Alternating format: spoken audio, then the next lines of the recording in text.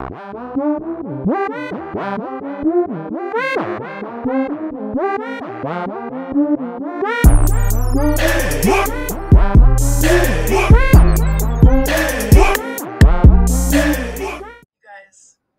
can somebody explain to me why the fuck the only men I'm interested in are the ones who are cold, distant? They just give me like a little bit, not near enough. And I want them. And I want them.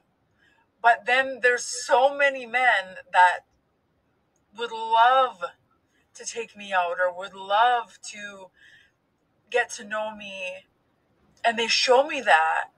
And I just have no interest. Like, why? What is wrong? What is wrong with me? Why am I the way I am?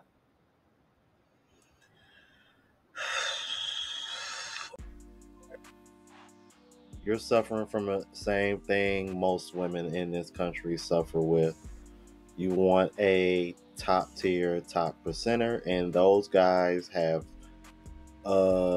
pretty much their cream of the crop to pick from, thanks to hypergamy, feminism, women feeling like they don't need a man because they make their own money. So because they make their own money, now they feel entitled to the same guys that aren't really giving you, or should I say, reciprocating the energy back that you are giving them.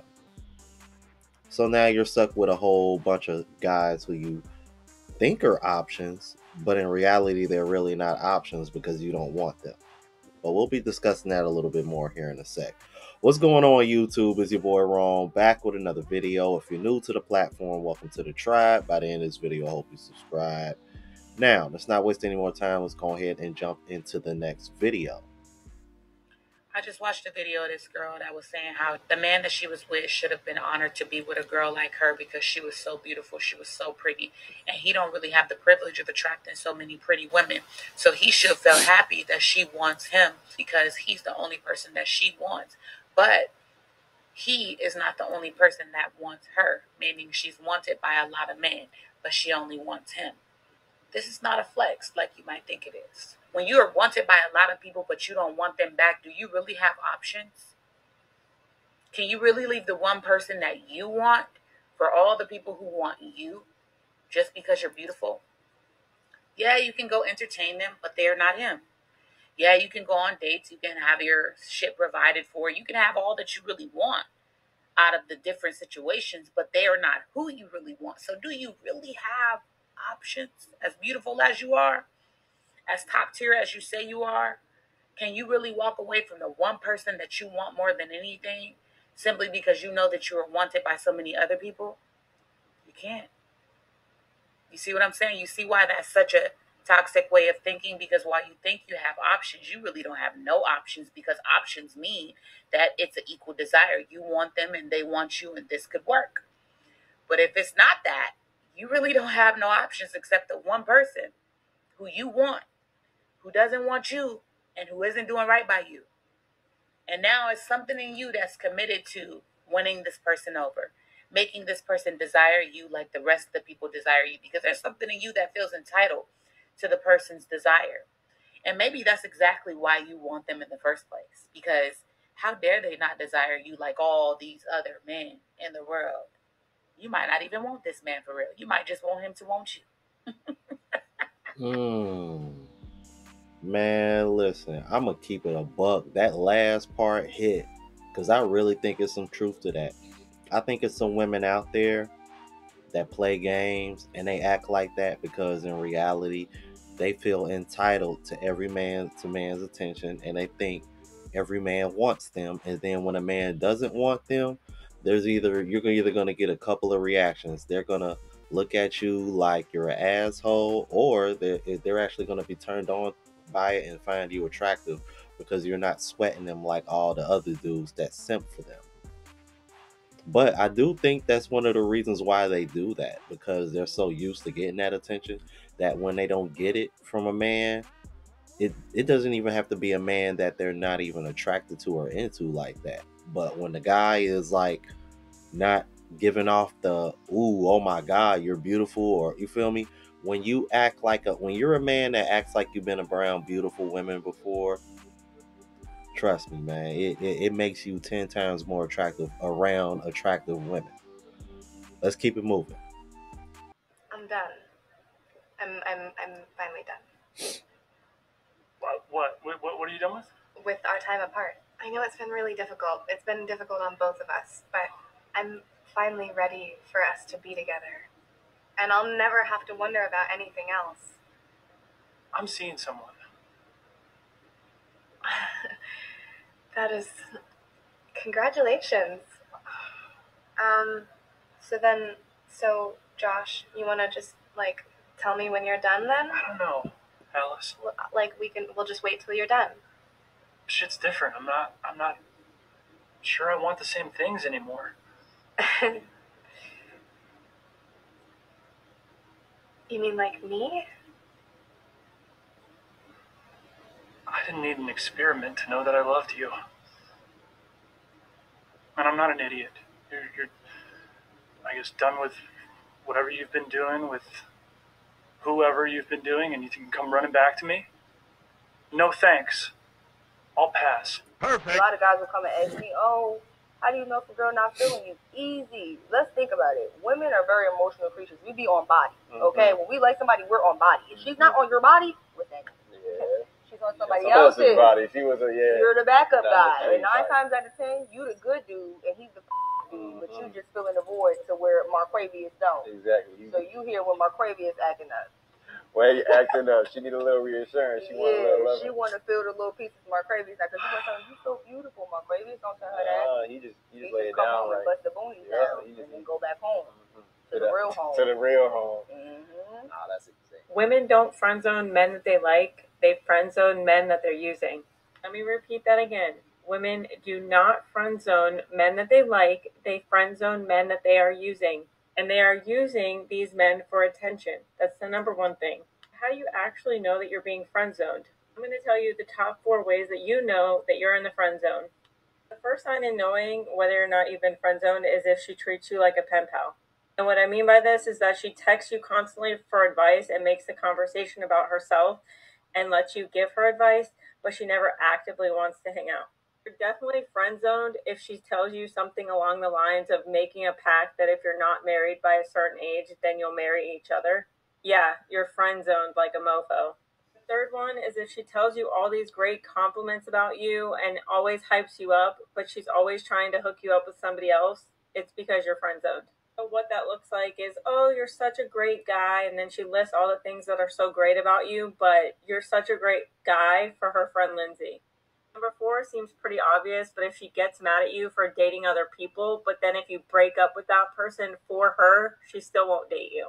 And all I'm going to say is that y'all know that I don't believe in the friend zone, but if you guys are going to try to keep yourselves there, just remember that this is because you lack boundaries, you lack self-respect, and you need to find it and get yourself out of these weird situations. Be intentional with your dating, be upfront about what you want, stop playing these games, because if you don't play the games, then you can't end up in the friend zone. Okay, bye. And I agree with her with that. And also, don't let women shame you into staying in the friend zone, because they will do that too. Trust me. Let's keep it moving. Let me just respond to this on behalf of all the 40-plus-year-old single women who are single by choice, not because they can't find a man. We are not leftovers. We have made a beautiful life for ourselves. A lot of us are very independent, successful, able to completely financially sustain not only ourselves, but our beautiful families. The pool of men who are secure enough in their own identity that they are not threatened by women like that is about this big. So when we are single, it's because we have been dealing with men who are so insecure that they are threatened, and they try to knock us down to make themselves feel better, and we don't have time for that. We have such a beautiful life full of incredible things that we have worked our ass off to enjoy. In other words, you're a functioning adult in society. Congratulations. She's saying that there's such a small amount of men that are actually into her, and the way she frames it to cope with it is that, oh, the men who aren't into her are insecure and threatened. So therefore, she isn't really single by choice, is she? She's single because there's such a small amount of men who are into her, and she thinks it's because they're threatened or intimidated, what have you. No, I agree to some. I agree to some degree. I think the reality is that that small pool that she's referring to, I don't even think she's into those guys, let alone the guys that she claimed that are quote unquote intimidated by her, which I think is some of the dumbest shit women have came up with to make themselves feel superior to men. And it's funny too because you would think for women who sit over here and complain about not being able to be in their feminine, you would think the last thing that would come out of their mouth is men being intimidated by them just because they're financially stable. That's what the fuck you're supposed to do as an adult. Get over yourself. Let's keep it moving. This woman left a comment in response to a dude talking about how his wife began mistreating him. And then she makes the comment along the lines of, choose better. The choice was on him. But you see, choose better works differently for males and females. Most of the time, the woman is on her best behavior before marriage, making herself look good, making herself sound good, being ultra frisky in the bedroom. Everything's perfect.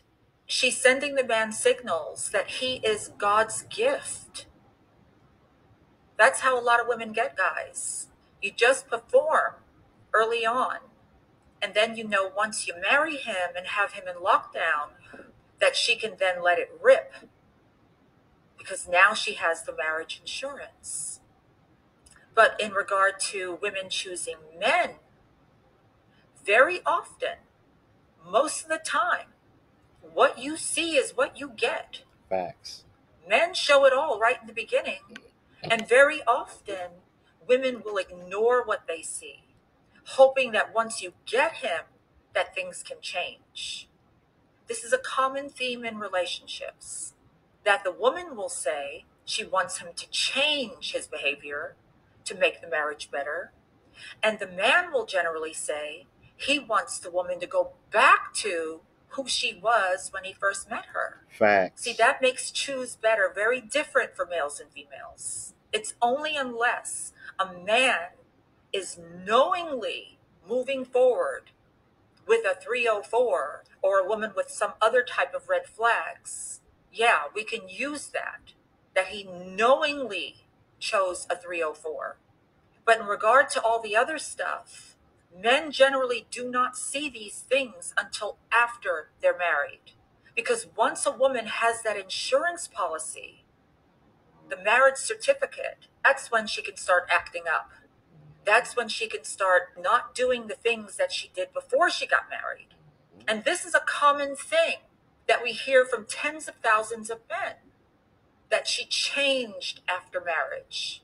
She's not the woman that she used to be, because that woman was to get him to commit. We all know that men are not rushing to the altar en masse. There might be a few, but as a general rule, women generally have to get men to the altar somehow, some way. And that way is show him the best, laugh, let him be himself, be extra frisky in the bedroom, smile all the time, be pleasant. Women know these things. We know how to put on the act for a certain amount of time, but they just want to get that piece of paper in their hands so they can drop the act. So I don't blame men at all when I hear them say, she changed. More than likely, she did change. Now, when I hear women say, I want him to change, more than likely, he was that way when she met him. Facts. But now she wants him to change. Most women change in some way after marriage. Most. But most men were the exact same person when she married him. But her intention the whole time was to get him and then mold him and shape him into what she wants. A lot of women think that way. that men are clay, that you get them and then you can mold and shape them once you have them. Men do not want to mold and shape their women. They want the woman that they met. They want her. They want her again. Because that is the woman he chose to marry, not this new person. Not this new person that's letting herself go and barking off orders like a drill sergeant and being angry and irritated all the time and never wants to be intimate. I don't know any men that agreed to marry that woman. If they had met her, if they had met the wife in the dating phase, they would have never gotten married. So again, it's not the same. We as females cannot utilize all the terms that men use on us right back on them, because a lot of times they just don't fit. Yeah, I'm sorry, ladies. The Uno reverse card don't always work for y'all the same way it works for men. Y'all let me know what y'all thought about this, man. If you're new to the platform, please subscribe. OGs, I appreciate the love and support. Make sure y'all hit that bell notification. That way y'all know when I'm uploading. Hit the like button because that helps with the algorithm and helps me reach a broader audience. Also, look out for the travel vlog channel, Unplugged Traveler. Link is in the description, as well as my latest mixtape, Neo Trap Volume 2. And if you want to purchase any of the merch, spreadshot.com link is in the description. Until the next video, y'all, deuces.